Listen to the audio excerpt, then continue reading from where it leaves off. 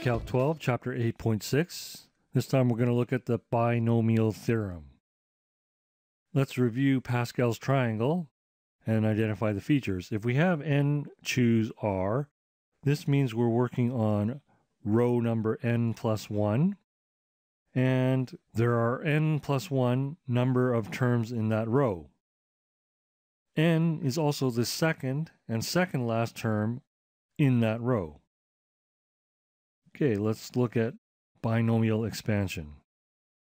If we have x plus y to the power of 0, that's 1. Remember that anything to the power of 0 is 1.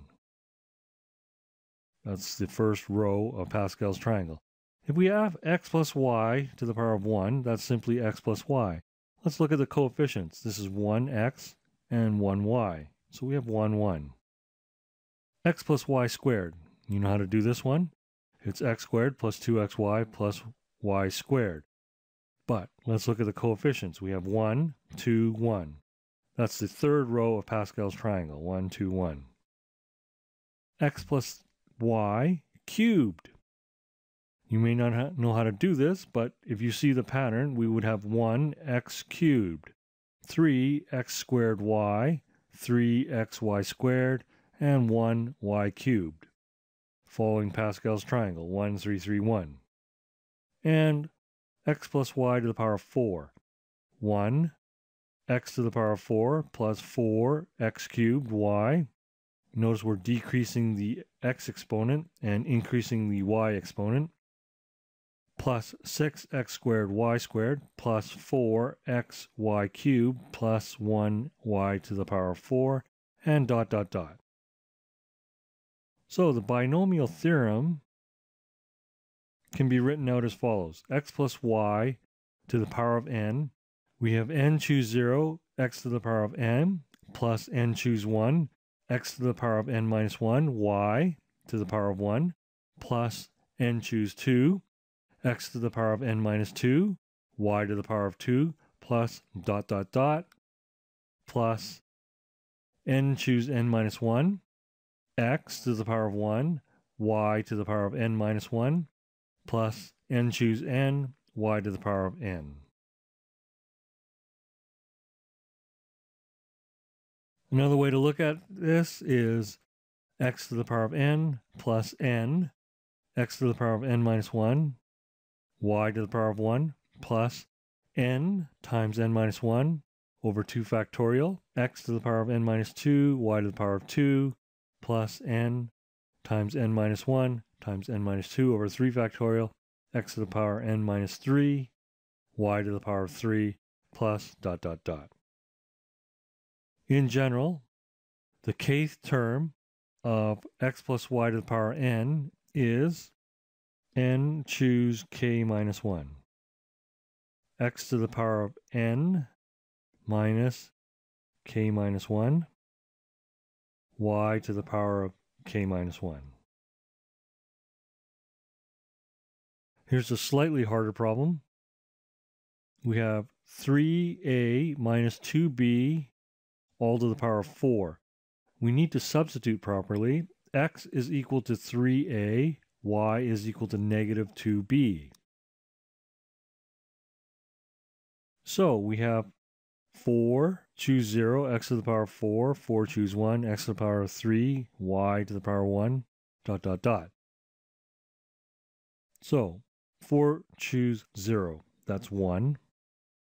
And x to the power of 4, so use brackets, 3a to the power of 4, plus 4 choose 1 is 4, 3a to the power of 3, and we have negative 2b to the power of 1, plus 4 choose 2, that's 6, 3a squared,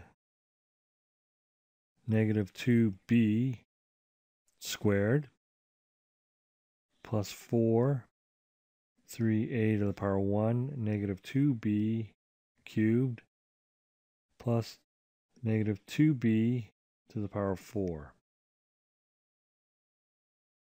And we get 81, a to the power of 4, minus 216, a cubed, b.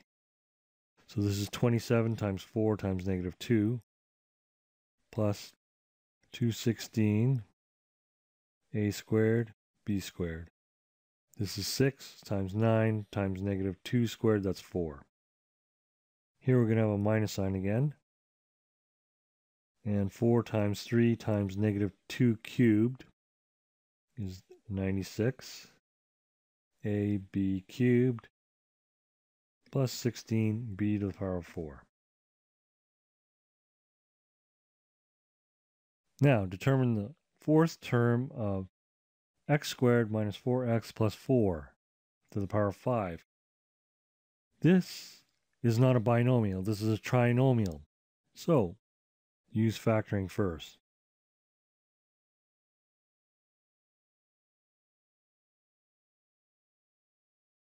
So, we have x minus 2 squared to the power of 5. This is, we use the power of a power law, x minus 2 to the power of 10. So this is the binomial expansion that we're working off of. So the fourth term,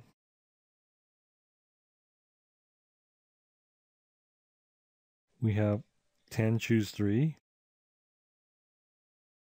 We have x to the power of 10 minus 3. And we have negative 2. This is the negative 2 to the power of 3. So we have 120 from this. We have x to the power of 7, and we have negative 8. So combining the coefficients, we have negative 960 x to the power of 7. Here's a kind of backwards problem.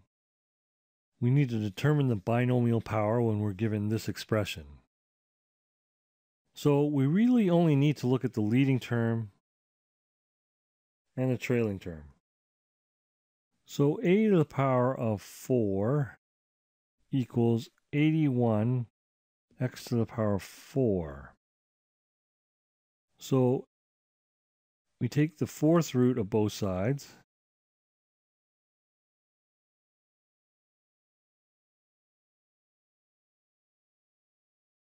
And we notice that a equals, this is an even root, so we have plus or minus. And the fourth root of 81 is 3, and the fourth root of x to the power of 4 is x. Over on this side, we have b to the power of 4 is equal to y to the power of 4 over 16. So the fourth root of b is just b, and now we have plus or minus the fourth root of y to the power of 4 over 16. So we have plus or minus fourth root of y to the 4 is y. Fourth root of 16 is 2. So we have b is plus or minus y over 2. Our answer, we don't have 4 answers. It's just 3x minus y over 2 to the power of 4, or we notice that we have minus. So we have to have a minus here. So the other way to write this is just y over 2 minus 3x to the power of 4. So we have to make either a or b negative and not both positive as well. Here's another example. 1 over 27 x cubed plus dot dot dot. So we only need to consider the first and the last. A cubed equals x cubed over 27. So the cube root of x cubed over 27. So a is equal to x over 3. B cubed equals negative 64 y cubed. So b equals the cube root of negative 64 y cubed. Cube root of negative 64 is negative 4. cube root of y cubed is y. This time we only have one answer because the cube root gives us the correct sign. There is no plus or minus. And in fact, any odd root will give you the proper sign and not a plus or minus. So our answer is x minus 3 minus 4y all cubed. So I'm just going to shake it off, shake it off, shake it off, shake it off. Congratulations, you've finished this course. I hope you've learned something from these video lessons, and that completes this course.